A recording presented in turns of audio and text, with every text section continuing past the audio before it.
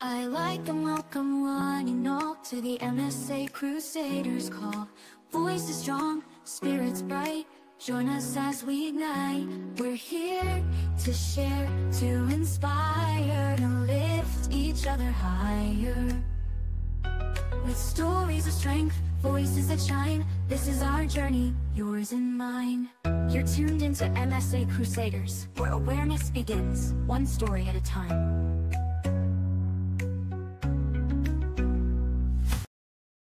Welcome to another episode of MSA Crusaders. Hi, my name is David Knox. I have MSA, and unfortunately, Daisy will not be with us today.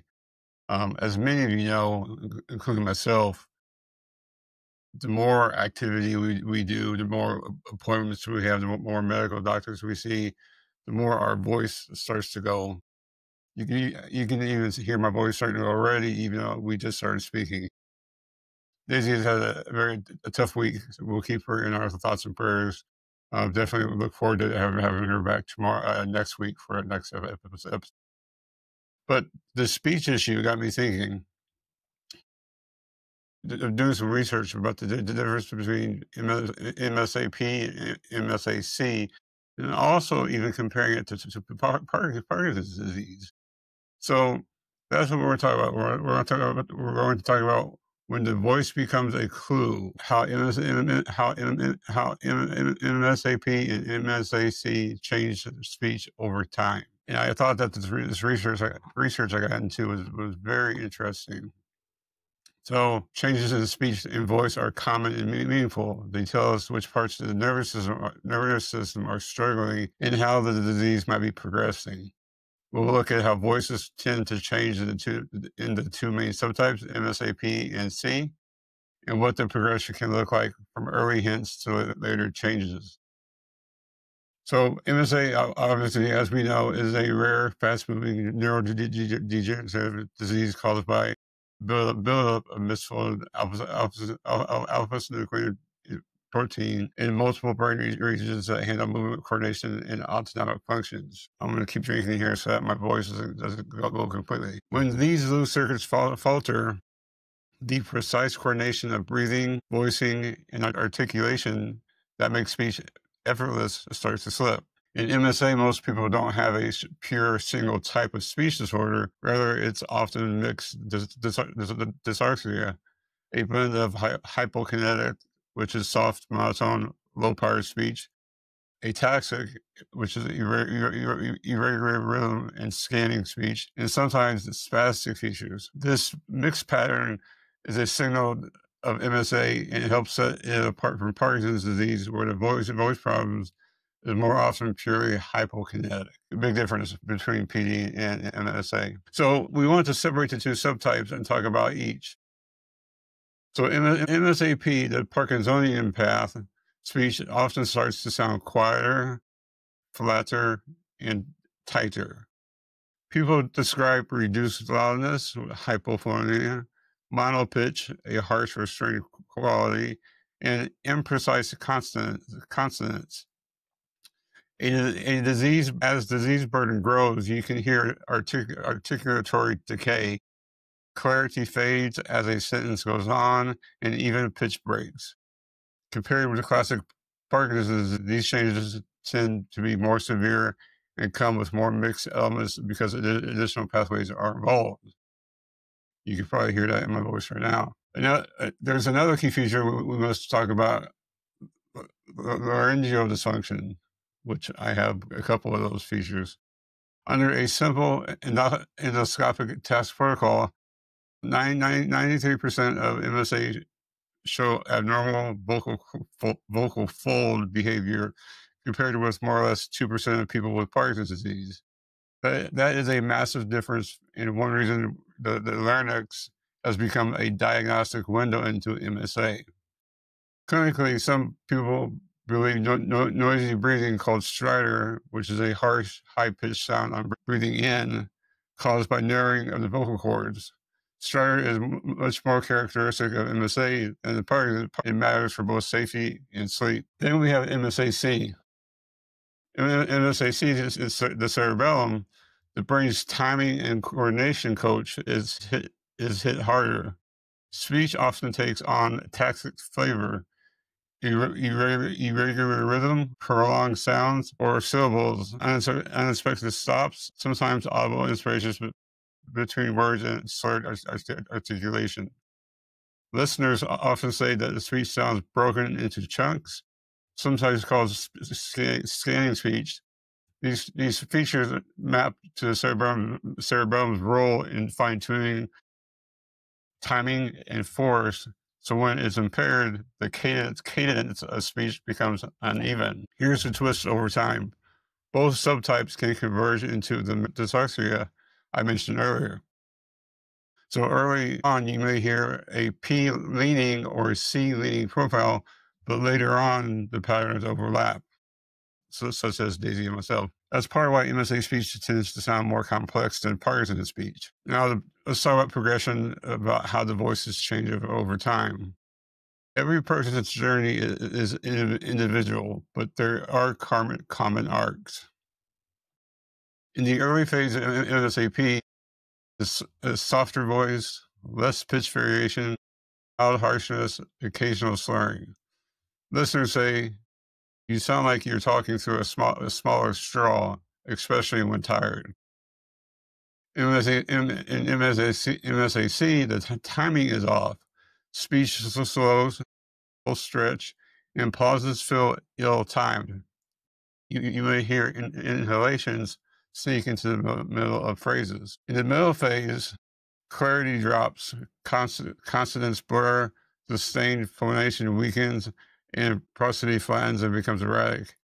At this stage, both subtypes typically show a mix of hypokinetic and atactic features. Breathing and voicing coordination get harder. People run out of air mid-sentence and push harder to be heard, which can make the voice sound strained. Classic of me. Laryngeal signs emerge or become obvious. Endoscopy picks up abnormal vocal fold patterns, impaired abduction, paradoxical movement, or even fixation, far more than the MSA than in Parkinson's disease.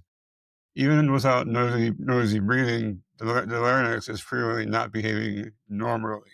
In the later phases, intelligibility can drop substantially. Speech may be slow, effortful, and require frequent repeats. Swallowing and airway issues often accompany voice decline. Dysphagia becomes common, and nocturnal stridor can appear. In one classic study of 104 people with MSA, 69% of those who developed stridor did so within the first 4 years, and some as early as the first year. A reminder that airway symptoms can arrive much earlier than we might expect. When stridor is present, it's not just an audio quirk. It's a safety issue tied to disturbed sleep and in severe cases, increased risk. That's why clinicians take it seriously and evaluate it with tools like video, polysomnography, or endoscopy, which I've had a couple of those, which turn out to show vocal cord paralysis, dysfunction, and the vocal cord folds dysfunction as well. Red flags to listen for. For MSA-P, shrinking volume, tight or strained. Let me say this word. I can't say this word. It sounds like timber, but it's pronounced timbre. And for the record, timbre is the character or quality of musical sound or voice as distinct from its pitch and intensity, just for reference. And so MSA-P, shrinking volume, tight or strained timbre, monotone delivery, words blurred at the ends of sentences, any hint of noisy breathing on inspiration. For MSA-C, stretched out syllables, choppy rhythm, unexpected voice changes, and those little breaths sneaking into the middle of phrases. For both MSA-P and C, increasing effort to talk, frequent repeats, and combined speech swallow breathing difficulties. What helps with these issues? First, teamwork.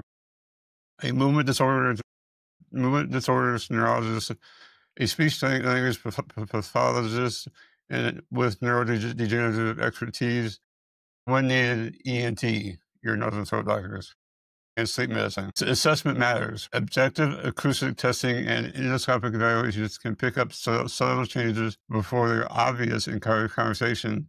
It may even help to differentiate MSA from Parkinson's.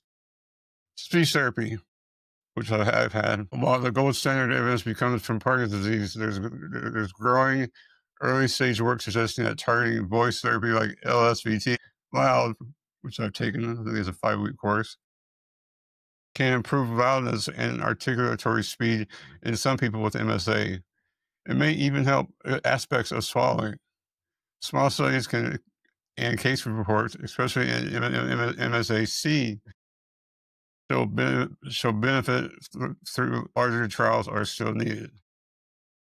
The take home is reasonable to try with an experienced SOP, speech language pathologist, and measure outcomes. I'll just stop and say, when I was reading about this, the goal is to keep talking. I know it's kind of weird to talk to yourself, but once I stopped working in a professional environment, my words were cut down by 90%. So, we have to exercise our vocal cords, every muscle we have, for honestly, to keep speaking longer, louder, clearer, longer. So, anytime you get to talk to family members, nurses, aides, assistants, doctors, yourself, videos, whatever, that's a very important thing to do. Yeah, as much as you want to keep your leg muscles going, you have to keep your vocal cords going as well. Airway and stridor management. If there's nocturnal stridor, CPAP can reduce the sound and improve airflow for many, but results vary. Some people ultimately need tracheostomy, which, based on cohort studies, can be associated with better survival than CPAP and MSA-related stridor, likely because it bypasses the laryngeal obstruction. The decisions are individualized, balanced airway, speech, swallowing, and quality of life. See, that's something I'm having to come up with, because all my vocal cord functions and everything, laryngeal is failing. This is probably going to be the next step after Botox and medications. Surgical procedure to actually fail would be to have a tracheostomy. Everyday strategies. We want to conserve breath, shorter phrases, deliberate pauses, and speaking on the exhale. I just did. Make it easy to be heard, face-to-face, reduce background noise, and consider a portable voice amplifier. I haven't heard that one. Pace and plan. Schedule important conversations when energy is best. That's the issue, like with myself and Daisy. Myself, after I have certain stem cells or procedures or hospital or pneumonia, my voice would not be a good time to record a podcast, because I would lose all of my voice. Even doing extra activity, like picking up the house today, I would definitely lose my voice at some point. And just like Daisy had quite a few medical appointments, and no doubt her voice is farther along than mine. But that's why, activity like hers takes her voice away even faster. Augmentative and alternative communication, text-to-speech apps, pre-saved phrases, and voice banking early while the voice is still strong. I made a video on YouTube about voice banking using an iPhone. And Daisy had mentioned other apps or software that you can use to bank your voice, both for free and at a cost. Swallow safety. If coughing with meals or weight loss appears, get a swallow study with a speech language pathologist guidance. Swallowing and voicing travel together. And voicing travel together. They are together, just like our hearts and lungs are within MSA. If you have a problem with one, you'll have a problem with the other. So, putting it all together, MSA-P, think quiet and tight, flat, with extras. Hypophonic, monotone, strain harshness, plus imprecise consonants and pitch breaks, and a much higher likelihood of laryngeal dysfunction than in Parkinson's. In MSA-C, think timing coordination problem, extended syllables, irregular rhythm, voice stoppages, and audible breaths. Over time, both patterns blend into a mixed dysarthria that can significantly impact intelligibility. I think that's the difference you see with Daisy and myself. She seems to be acquiring more of the MSA-C than I have. Of course, she's followed along too. But if you really think about what I just said, MSA-C is timing coordination problem, extended syllables, regular rhythm, voice stoppages. Daisy will speak quite a bit, and she will try to speak the word, and it will just extend until you don't hear anything, and it stops. So for Daisy, it seems like she has much more MSA-C than I would have, so this is the MSA-P, because I have a lot of laryngeal dysfunction, which is why we wanted to make this video. So in closing, voices carry more than words. They carry identity, relationships, and joy. If you are a loved one with MSA knows the voice is changing, know that it's common, it's explainable, and there are ways to adopt. Early evaluation, targeted therapy, and smart communication tools can protect connection and safety. Well, thank you for listening, and ask for everyone living with MSA, caregivers, clinicians, and researchers, you're not alone. We're in it together. And remember, we are all MSA crusaders. Thank you very much. As we close another chapter, remember you're a factor. In this fight, we're not alone. Together we have grown. With every voice that speaks its truth, we shine a light, we're living proof. Remember, we're all MSA crusaders, and together we can make a difference.